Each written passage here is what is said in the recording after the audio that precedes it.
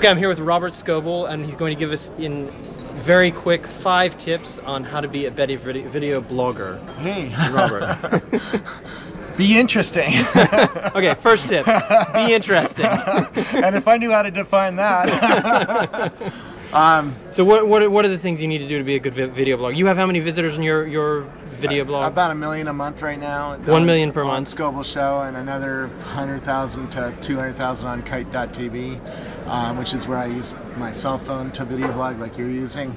Wow, that's a hard challenge because what is interesting, right? And interesting to everybody will be something different.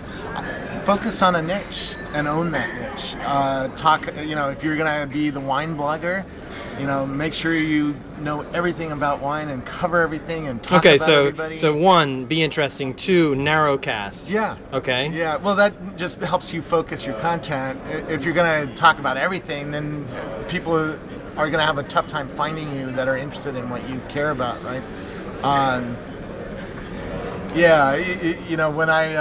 When I blog, I'm the tech blogger. I don't write about politics. I don't write about horses. I don't write about sports. I write about tech blogging because I want to find other geeks in the world who care about the same things I do, and I stay focused on that topic generally. That doesn't mean you can't do sports and politics, but do them as 2 separate video blogs maybe, so that people can search Google and find your content for sports under sports and politics under politics. Okay, I wanted to ask you about search. Very important question. Yeah. How many people find your videos through search? What are your tips to making videos more searchable? Automatize them. Turn them. Make sure that you do 1 topic per video. So, for instance, if I'm going to do, 5 different companies, I'll do each company as a separate video, so that when you search YouTube for, information on eBay, you're going to find the eBay video, and it's not going to be diluted by being mixed in with information about Apple or information about.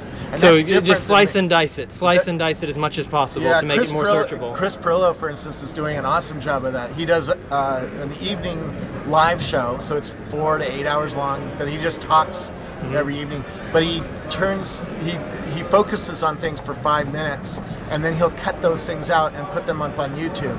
YouTube is where his traffic comes from. So by atomizing his content like that, he gets a much better audience and gets a much better search audience, because people are searching for help with computers or whatever the topic is, good wine, whatever. Third thing is, don't shoot into bright backgrounds. Don't do what we're doing right now. It shows I am a very beginner, amateur video blogger. All right, there we go. Let's turn around, and there we go. Now I can actually see you. Okay, that's revolutionary. So look at the light. How about that? Yeah. Well, look at the background, and don't shoot into a window, or don't shoot into a light. Make sure the brightest thing in the object in the room is behind you as the camera, and right now it's behind you. The bright wall is behind you, and that actually puts light on my face, so your camera can see it, and it also keeps the contrast down so you can see my face. Try to use a tripod if possible, because that makes it steadier. But if not, hold it really steady. But I don't always follow that rule either. But I generally have a bigger camera. Can we see your camera here quickly? So I have 2 cameras. I use my cell phone for quick and dirty videos when I'm out on the town, and then I have a big professional camera, which lets me shoot in lower light and zoom in more and get better audio and hook onto. What about, let's talk about something else, workflow. Any tips for workflow?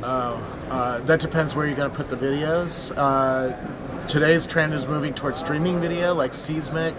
Well, Seismic's not quite streaming, but it's near streaming, because you hook up your camera and you bring it right into Seismic and upload it, because it's using Flash. Well, isn't everything streaming? YouTube is streaming as well. No, YouTube is you record it and then you upload it, right? It's oh, I see. Streaming meaning live recording. It's not Flash recording, right? Live recording.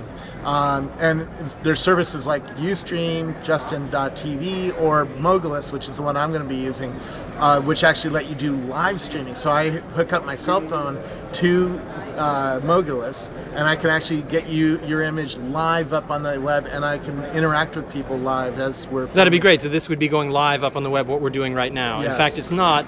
I'm going to be stuck with loading the sound onto my computer, taking up tons of my memory, doing an iMovie film that's going to take longer than I want because it's always going to be a hassle to do. The compression's not going to work the first time. Any tips on dealing with all of that hassle, or is that just digital bureaucracy that we're stuck with? We could spend hours on all that. I mean, if you look at what Rocket Boom's doing, they're actually distributing their video into several different formats so that you can play it on an Apple TV, you can play it on a TiVo, you can play it on an iPhone, you can play it on a Nokia phone, you can play it on your desktop PC, and some other devices like the Wii probably in there too. So they have like, I don't know, 5 or 10 different formats to put the video in. For the most part, at first you don't need to worry about that. Just pick like YouTube or Blip.tv or one of these services and put your video up there, and learn to do good video first before worrying about the formatting, because if it's crap, it doesn't matter that you can distribute it to 5 different devices. People won't watch it. And the quality level now is going up because the competition is going up. The number of people who have cell phones and who can get video up is going up, so the amount of video every day coming at us is going up, and we can't pay attention to it. So make it short. That's another tip, right? Make it short if you can. I do long videos, but I know how to break the rules, or I just say hell with it and I want to do a long video. But would you break the beginning of a video, make a short section of it, and then do the long interview? If you want to see the full version of this interview with this guy for last an hour, you can look at it. In fact, my editor is going through and picking out highlights of my long, boring video and doing a 5-minute edited show and saying, hey, if you like this interview, we have the full, long conversation, which a lot of people care about, but you can watch that. Okay, well, doing that increased my hits by about 30%. Okay, we've got 40 seconds remaining. Yep. You mentioned editor, so having an editor or editing, is that an important part of this? Because it gets in the workflow, it gets in the way of the workflow. It is if you do long videos. If you're doing cell phone videos, I find because of the time limit, it forces me to edit in the camera, which is making me talk really fast and get it done and be more interesting. Okay, one more tip, 10 seconds to go.